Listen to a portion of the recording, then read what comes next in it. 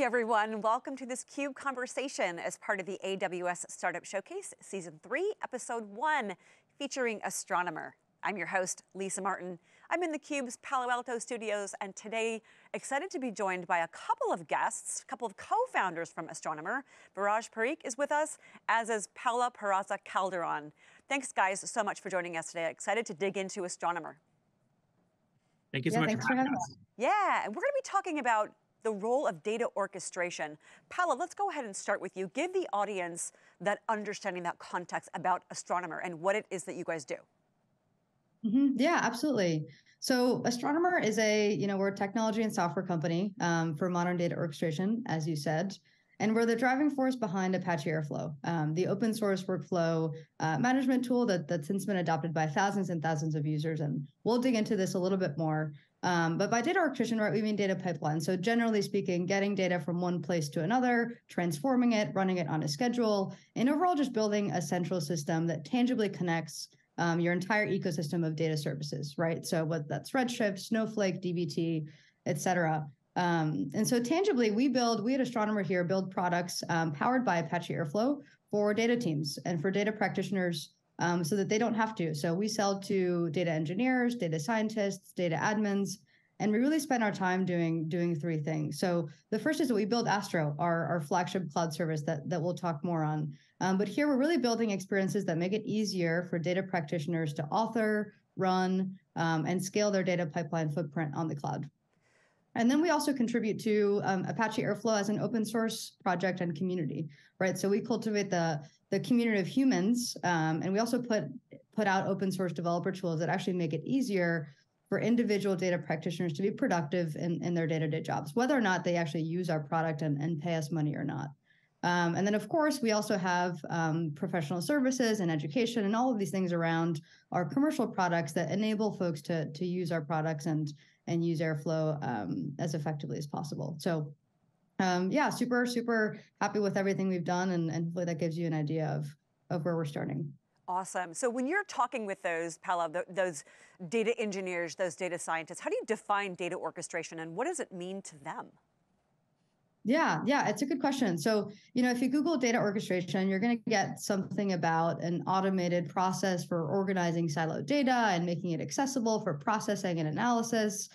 But to your question, what does that actually mean? So if you look at it from a customer's perspective, we can share a little bit about how we at Astronomer actually do data orchestration ourselves and the problems that it solves for us.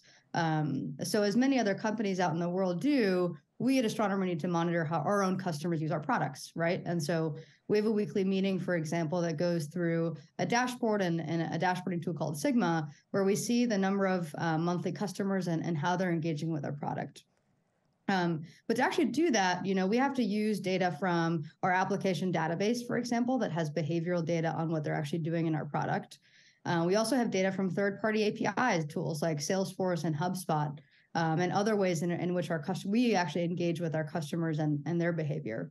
And so our data team internally at Astronomer uses a bunch of tools to transform and use that data, right? So we use Fivetran, for example, to ingest. We use Snowflake as our data warehouse. We use other tools for data transformations. And even if we at Astronomer don't do this, you can imagine a data team also using tools like Monte Carlo for data quality or High Touch for reverse ETL or things like that. And I think the point here is that data teams, that are building data-driven organizations have a plethora of tooling to both ingest the right data and come up with the right interfaces to transform and actually interact with that data. And so that movement and sort of synchronization of data across your ecosystem is exactly what data orchestration is responsible for. Historically, I think, and Viraj will talk more about this, historically schedulers like cron and Oozie, Control-M have taken a role here. But we think that Apache Airflow has sort of risen over the past few years as the de facto industry standard for writing data pipelines that do tasks, that do data jobs, that interact with that ecosystem of tools in your organization. And so beyond that sort of data pipeline unit, I think where we see it is that data orchestration is not only writing those data pipelines that move your data, but it's also all the things around it, right? So CI/CD tooling, secrets management, et cetera. So long-winded answer here, but I think I think that's how we talk about it here at Astronomer and how we're building our products. Excellent, great context, Paola, thank you. Viraj, let's bring you into the conversation. Every company these days has to be a data company, right? They've got to be a software company, whether it's my bank or my grocery store. So how are companies actually doing data orchestration today, Viraj? Yeah, it's a great question. So I think one thing to think about is like, on one hand, data orchestration is kind of a new category that we're helping define. But on the other hand, it's something that companies have been doing forever, right? You need to get data moving to use it. You get it all in place, aggregate it, clean it, et cetera. So when you look at kind of what companies out there are doing, right? Sometimes if you're a more kind of born in the cloud company, as we say, you'll adopt all this cloud native tooling, things your cloud provider gives you. If you're a bank or another sort of institution like that, you're probably juggling an even wider variety of tools. You're thinking about a cloud migration. You might have things like cron running in one place, Uzi running somewhere else, Informatica running somewhere else, while you're also trying to move all your workloads to the cloud. So there's quite a large spectrum of what the current state is for companies. And then kind of like Paola was saying, Apache Airflow started in 2014. And it was actually started by Airbnb. And they put out this blog post that was like, hey, here's how we use Apache Airflow to orchestrate our data across all of their sources. And really since then, right, it's almost been a decade since then, Airflow's emerged as the open source standard. And there's companies of all sorts using it. And it's really used to tie all these tools together, especially as that number of tools increases, companies move to hybrid cloud, hybrid multi-cloud strategies, and so on and so forth. But what we found is that, like, if you go to any company, especially a larger one, and you say like, hey, how are you doing data orchestration? They'll probably say something like, well, I have 5 data teams, so I have 8 different ways I do data orchestration, right? This idea of data orchestration's been there, but the right way to do it, kind of all the abstractions you need, the way your teams need to work together, and so on and so forth, hasn't really emerged just yet, right? It's such a quick moving space that companies have to combine what they were doing before with what their new business initiatives are today. So, what we really believe here at Astronomer is Airflow is the core of how you solve data orchestration for any sort of use case. But it's not everything, it needs a little more.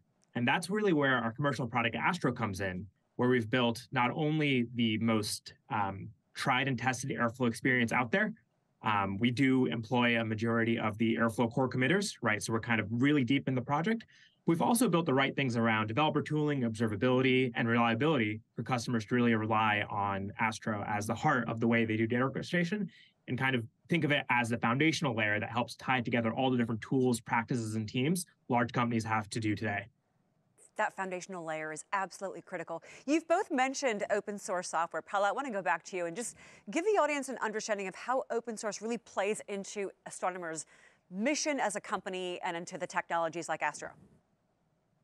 Yeah, absolutely. I mean, we as Astronomer started using Airflow and actually building our products because Airflow is open source, and we were our own customers at the beginning of our company journey.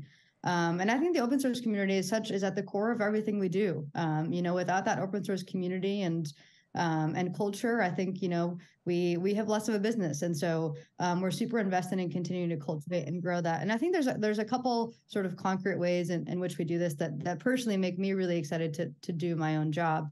For one, we do things like we organize meetups and we sponsor the Airflow Summit. And there's these sort of baseline community efforts that I think are really important and that remind you, hey, there's just humans trying to do their jobs and learn and use both our technology and things that are out there and contribute to it.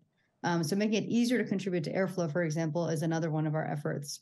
As Viraj mentioned, we also employ, engineers internally who are on our team, whose full-time job is to make the open source project better. Again, regardless of whether or not you're a customer of ours or not, we want to make sure that we continue to cultivate the Airflow project in and of itself. And we're also building developer tooling that might not be a part of the Apache open source project, but is still open source. So we have repositories in our own sort of GitHub organization, for example, with tools that individual data practitioners, again, customers or not, can use to make them be more productive in their day-to-day jobs with Airflow, writing DAGs for the most common use cases out there. The last thing I'll say is how important I think we found it to build sort of educational resources and documentation and best practices Airflow can be complex. It's been around for a long time. There's a lot of really, really rich feature sets. And so how do we enable folks to actually use those? And that comes in, things like webinars and best practices and courses and curriculum that are free and accessible and open to the community are just some of the ways in which I think we're continuing to invest in that open source community over the next year and beyond. That's awesome. It sounds like open source is really core, not only to the mission, but really to the heart of the organization. Viraj, I want to go back to you and really try to understand, how does Astronomer fit into the wider modern data stack and ecosystem? Like, what does that look like for customers? Yeah. So both in the open source and with our commercial customers, right? Folks everywhere are trying to tie together a huge variety of tools in order to start making sense of their data. And I kind of think of it almost as like a pyramid, right? At the base level, you need things like data reliability, data freshness, data availability, and so on and so forth, right? You just need your data to be there. I'm sorry. You just need your data to be there, and you need to make it predictable when it's going to be there. You need to make sure it's kind of correct at the highest level, some quality checks, and so on and so forth. And oftentimes that's kind of takes the case of ELT or ETL use cases, right? Taking data from somewhere and moving it somewhere else, usually into some sort of analytics destination. And that's really what businesses can do to just power the core parts of getting insights into how their business is going, right? How much revenue did I had, what's in my pipeline in Salesforce, and so on and so forth. Once that kind of base foundation is there and people can get the data they need, how they need it, it really opens up a lot for what customers can do. I think one of the trendier things out there right now is MLOps and how do companies actually put machine learning into production. Well, when you think about it, you kind of have to squint at it, right? Like machine learning pipelines are really just any other data pipeline. They just have a certain set of needs that might not be applicable to ELT pipelines. And when you kind of have a common layer to tie together all the ways data can move through your organization, that's really what we're trying to make it so companies can do. And that happens in financial services, where we have some customers who take app data coming from their mobile apps and actually run it through their fraud detection services to make sure that all the activity is not fraudulent. We have customers that will run sports betting models on our platform, where they'll take data from a bunch of public APIs around different sporting events that are happening, transform all of that in a way their data scientists can build models with it, and then actually bet on sports based on that output. One of my favorite use cases I like to talk about that we saw in the open source is there was one company whose their business was to deliver blood transfusions via drone into remote parts of the world. And it was really cool because they took all this data from all sorts of places, right? Kind of orchestrated all the aggregation and cleaning and analysis that had to happen via Airflow. The end product would be a drone being shot out into a remote part of the world to actually give somebody blood who needed it there. Because it turns out for certain parts of the world, the easiest way to deliver blood to them is via drone and not via some other thing. So these all the things people do with the modern data stack is absolutely incredible, right? Like you were saying, every company is trying to be a data-driven company.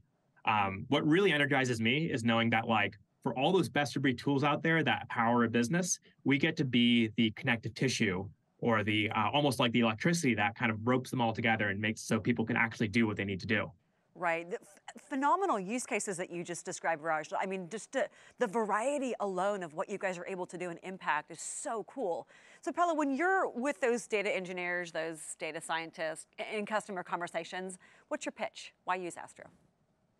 Yeah. It's a good question. And honestly, to piggyback off of Viraj, there's so many, I think what keeps me so energized is how mission critical both our product and data orchestration is. And those use cases really are incredible. And we work with customers of all shapes and sizes. But to answer your question, right? So why use Astro? Why use our commercial products? There's so many people using open source. Why pay for something more than that? So the baseline for our business really is that Airflow has grown exponentially over the last 5 years. And like we said, has become an industry standard that we're confident there's a huge opportunity for us as a company and as a team.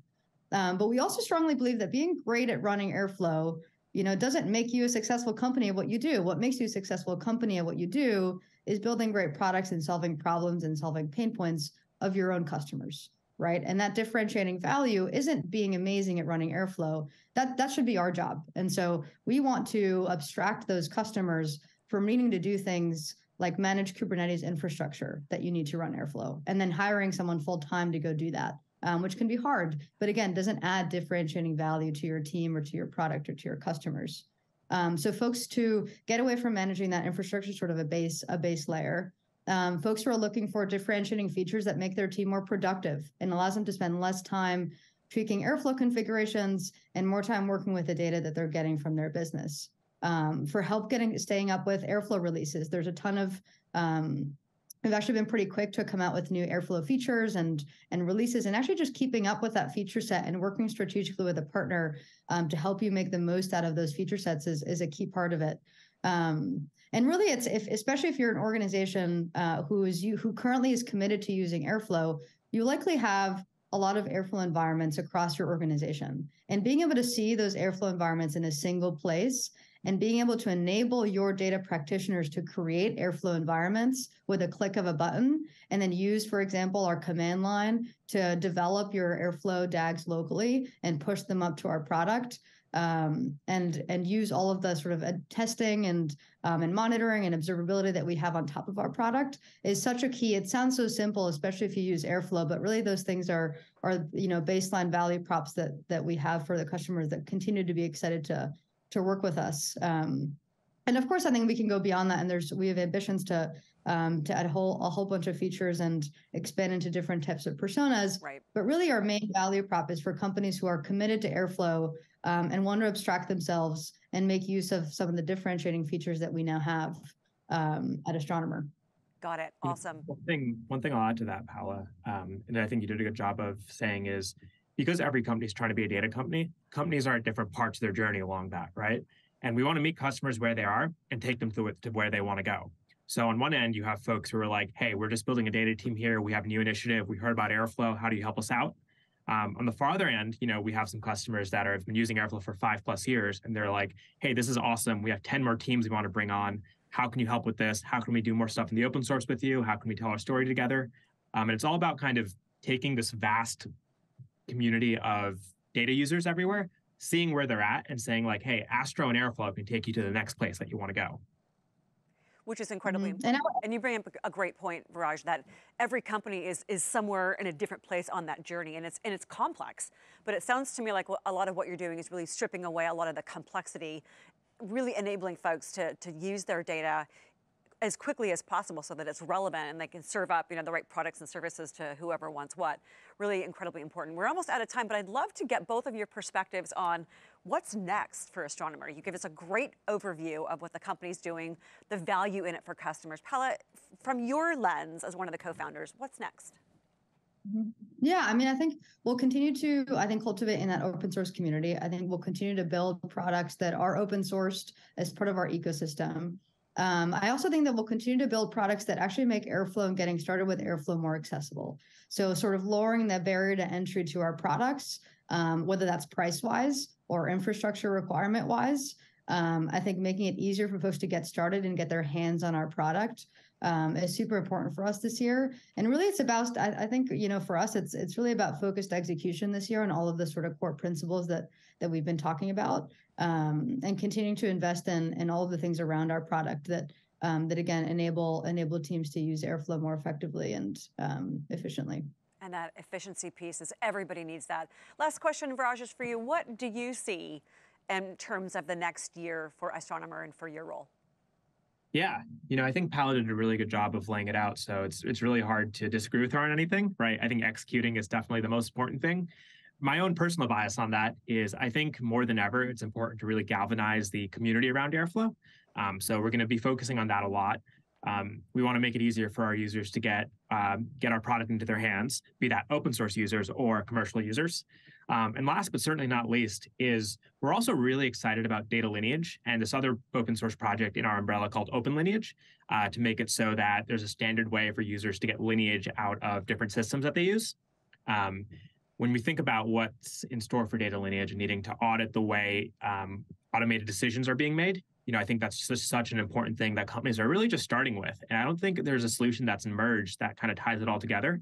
So we think that as we kind of grow the role of airflow, right, we can also make it so that we're helping customers solve their lineage problems all in Astro, which is our kind of the best of both worlds for us. Awesome. I can definitely feel and hear the enthusiasm and the passion that you both bring to Astronomer, to your customers, to your team. I love it. We could keep talking more and more, so you're going to have to come back. Viraj, Paola, thank you so much for joining me today on this showcase conversation. We really appreciate your insights and all the context that you provided about Astronomer. Thank you so much for having us. My pleasure. For my guests, I'm Lisa Martin. You're watching this CUBE Conversation.